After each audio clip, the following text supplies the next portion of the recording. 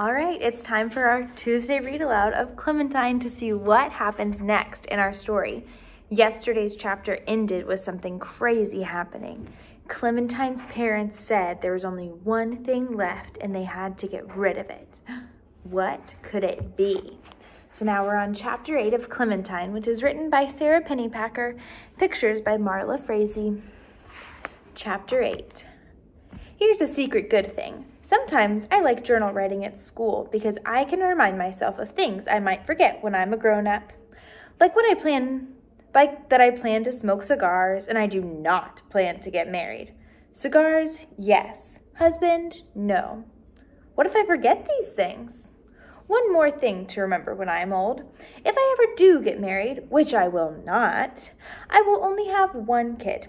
The first one, she is plenty good enough, even if she's the hard one. There's a picture of Clementine.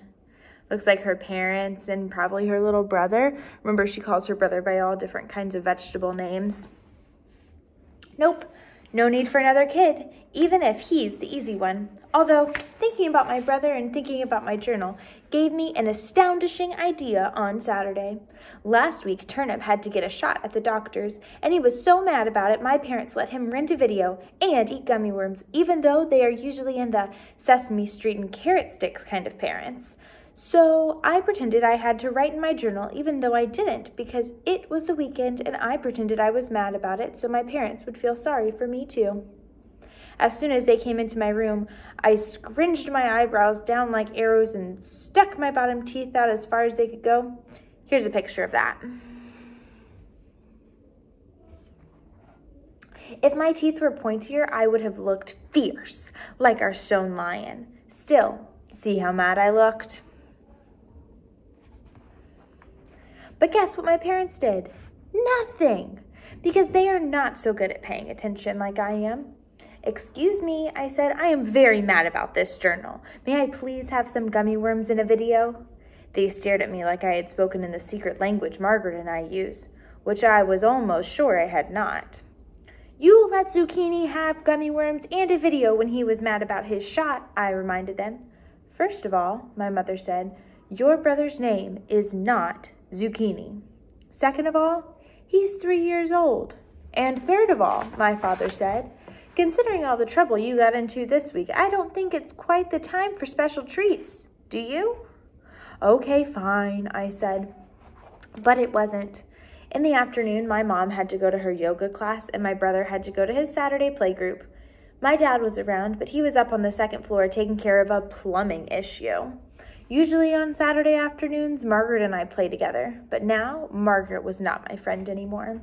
So I had nothing to do, not even eat gummy worms and watch a video, for 3 whole hours until I could go back to get the big polka picture. Then I realized I didn't exactly know where I should put the picture once I got it. What I needed was one of the top windows right in the middle of the building, where it would scare off the pigeons.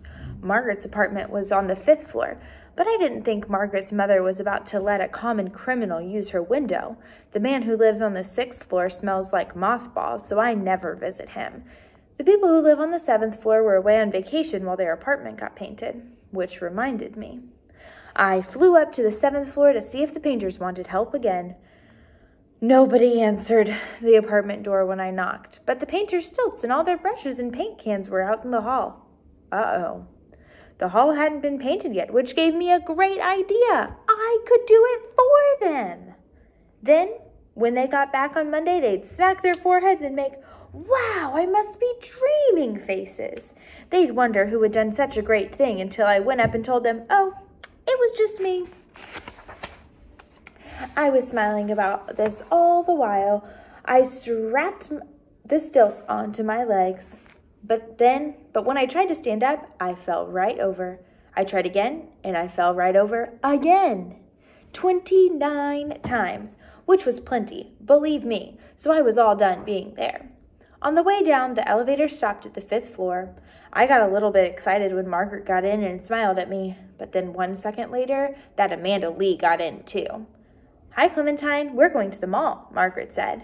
I turned around and pretended to be very busy pushing all the buttons until they got off. Then I went to my room and drew a picture of me at the mall with a lot of new best friends. Finally, it was time to go to the copy shop, and I ran all the way, even though I probably had 2 broken legs from all that falling. Do you see Clementine on those stilts? That's crazy. When the clerk brought out the picture of Polka Dotty, my heart hurt so much I couldn't breathe for a minute. She looked so beautiful, that big, and I missed her so much. I quick sucked in some air so I wouldn't faint, and then I said, "Thank you," and took Polka home, being careful not to fold her, because she would not have liked that. When I got to my building, I looked up through all the pigeons. At the very top of the building was old Mrs. Jacoby's apartment. I tucked the big picture of Polka under my arm, took the elevator to the 8th floor, and knocked on Mrs. Jacoby's door. "Can I put this in your window?" I asked. "The one in the middle of your living room?" Mrs. Jacoby said, "Why, certainly, dearie," without even asking why, and suddenly, she didn't look so old or boring. I went to the window and opened it. When I looked down, I could see the backs of 1,000,000 cooing pigeons. They covered every windowsill, every balcony, every ledge, every brick that stuck out even an inch. In between, I could see the sidewalk in front of the building, still wet from my dad's washing. I guess this was what my dad meant about seeing things from a different angle, but I didn't understand how it could help. Mrs. Jacoby came over beside me and shook half a box of Cheerios out onto the windowsill. The pigeons flapped up in one huge gray cloud, and my brain snapped. "Hey! Hey!" I ran out of Mrs. Jacoby's apartment and all the way down to my own, 8 times 12 stairs, which equals 96. "Dad," I yelled, "what if the pigeons lived on the side of the building instead of the front? Would that be okay?" Do you see this picture of Clementine and Mrs. Jacoby pouring out all those Cheerios, those cereal bits to the side of the apartment building for the pigeons? "That would be great," my dad said. "A miracle. Except, of course, first you'd have to convince 1,000,000 pigeons to move. But if I could, would that solve the problem? You wouldn't care if they messed all over the sidewalk and the side alley?" "Nope, not a bit. Nobody uses it. That alley could be knee-deep in pigeon splat, and nobody would even notice. Fire away, I'd say." And then I ran all the way back up the stairs to Mrs. Jacoby's apartment and went right inside since the door was still open, because that's how fast I was. "I'll run for your Cheerios every week," I told her. "You won't even have to ask me. Every day if you want. But will you stop feeding the pigeons here? Will you feed them from a side window instead?" I took her into the dining room and showed her a perfect place. "Let's start today," I said, and I sprinkled out the rest of the box of Cheerios, and even though pigeons have teeny tiny bird brains, they got the message pretty quick because right away a big flock of them flapped over. And it was even better for Mrs. Jacoby because this was her dining room, so now she could see those pigeons eating when she was eating. And then I was all done being there, so I ran back home to tell my dad the good news.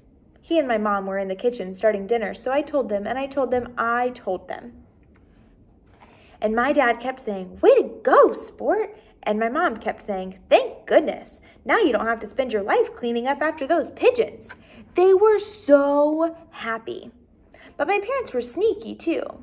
Somehow, while I was telling them about Mrs. Jacoby, one of them slipped me a colander of green beans and brainwashed me into snapping them. Have you ever had to wash and snap green beans before? I didn't really care though. Seeing the "wow, I must be dreaming" faces on my parents was even better than it would have been seeing them on the painters. Unfortunately, they didn't have those faces very long. After dinner, my mother said she'd better get a little work done. Then she went to the cupboard so that she could get her special markers, which were still in Margaret's room.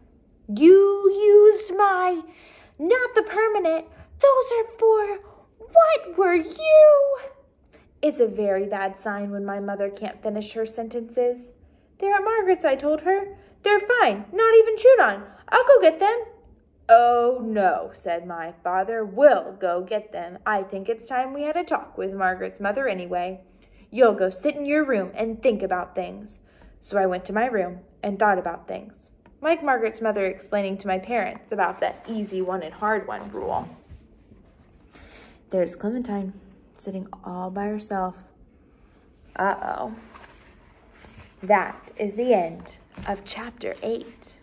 So we will have to see what happens with Clementine's parents when they go up to talk to Margaret's mother, and see what is going to happen with those permanent markers and all of those crazy things that keep happening to Clementine during this book. So we'll read another chapter tomorrow, and I'll see you then.